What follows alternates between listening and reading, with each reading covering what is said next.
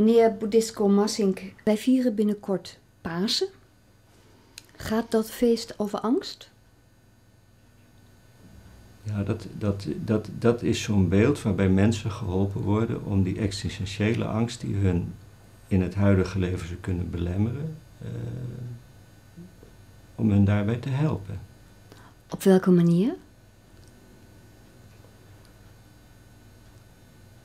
Dat mensen leren dat die existentiële angst, die ze als kind heel diep beleven. Wat je heel goed kunt zien is dat kleine kinderen, als ze zo de wereld beginnen te ontdekken, aan de hand van vader of aan de rok van moeder zijn en dan even een paar pasjes maken en dan weer snel terugkeren en dan weer iets meer pasjes maken en dan weer snel terugkeren. Dus die zijn dan bezig om die wereld te ontdekken. Dat wil zeggen, die angstige wereld, die vrije ruimte, waar je voordat je het weet ook weer ten prooi kunt vallen aan van alles en nog wat. Het geloof helpt mensen bij het, laat ik zeggen, het veroveren van die bedreigende wereld, zodat ze daar niet met een kinderlijke angst in hoeven in te treden, maar met een volwassen gevoel voor verhoudingen.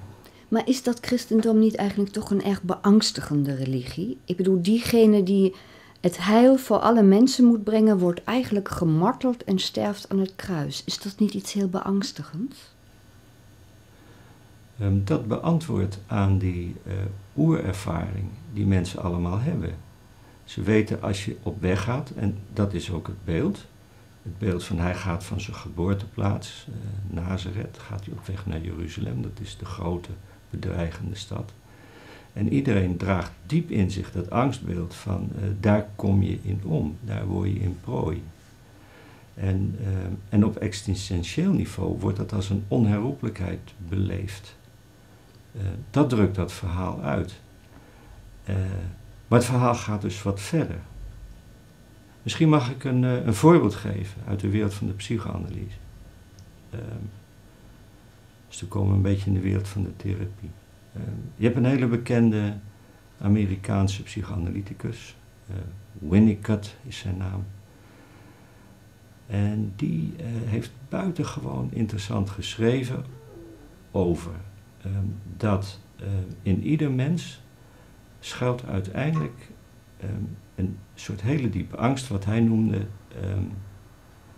the thing most feared.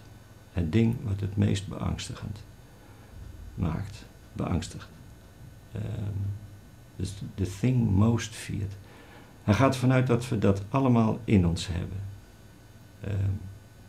Hij zegt dan dat therapie heeft als bedoeling om mensen in de buurt van the thing most feared te brengen. Omdat de mate waarin mensen daar afstand van houden en er bang voor zijn, ook zou kunnen bepalen of ze psychische klachten krijgen of angstig in het leven staan. Dus hoe dichter je bij the thing most feared kunt komen, hoe volwassener je wordt. Dat is wat we nu vaak noemen door de angst heen gaan? Door de angst heen. Het is nooit helemaal te bereiken, maar het gaat dus over het benaderen. Dat betekent in zijn visie dat therapie het tegengestelde is van wat je wel eens zou denken. Want het lijkt alsof therapie bedoeld is om mensen te troosten en te helpen. Terwijl therapie het tegenovergestelde doet. Het is mensen brengen naar het punt waar ze op zich het meest bedreigd voelen. Dus het gekke is dat je merkt dat therapie pas begint te werken. Ik zou het ook over pastorale gespreksvoering kunnen hebben. Dat geldt precies hetzelfde. Op het moment dat mensen bijvoorbeeld afbellen en beginnen te zeggen van nou, ik weet niet of het wel zo goed werkt, maar dan, bij heel veel mensen zie je dan dat de angst begint te naderen. En daar deinzen ze voor terug. Ook dat is van het geloof. Dat valt weer te vergelijken met het Exodus-verhaal. Ze zitten in Egypte, nou dat is het meest nare wat er is. Ze willen dus weg, dus ze roepen heel lang al van we moeten hier weg, dit is niks.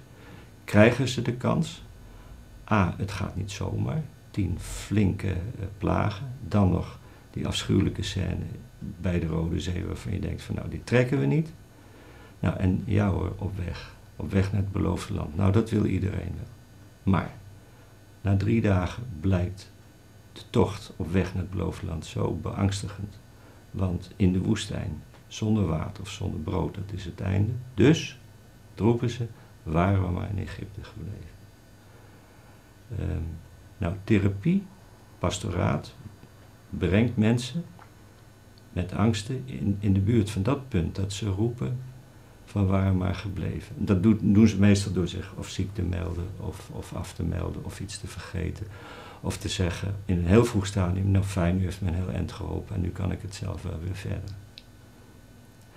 Nou, die Winnicott die schreef dat als het lukt om mensen dus in plaats van troost alleen maar ook in de buurt van die angst te brengen en je durft het uit te houden, ook de pijn die dat mensen doet, dus dat je niet te snel de pijn weer gaat verdoezelen of wegmaken, dan kunnen mensen komen in de buurt van wat hij noemde something beyond, iets daarachter.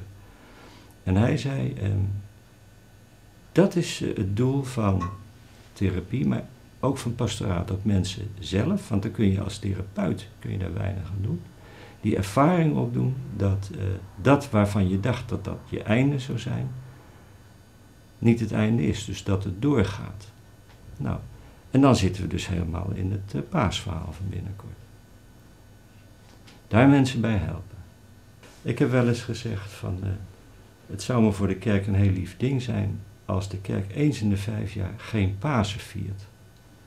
Want zolang de kerk maar altijd weer en bijna vanzelfsprekend Pasen blijft vieren, dan krijgt dat wonderbaarlijke verhaal van dat the thing most feared and the something beyond, krijgt de oppervlakkigheid van ach, naar regen komt er wel weer zonneschijn.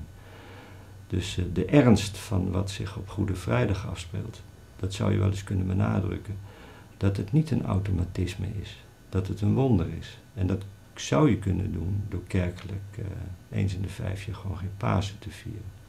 Kijk, dat is natuurlijk een grapje, ik zal het nooit hardop zeggen, maar de bedoeling daarvan is wel om te voorkomen dat mensen denken dat dat te goedkoop is en te makkelijk.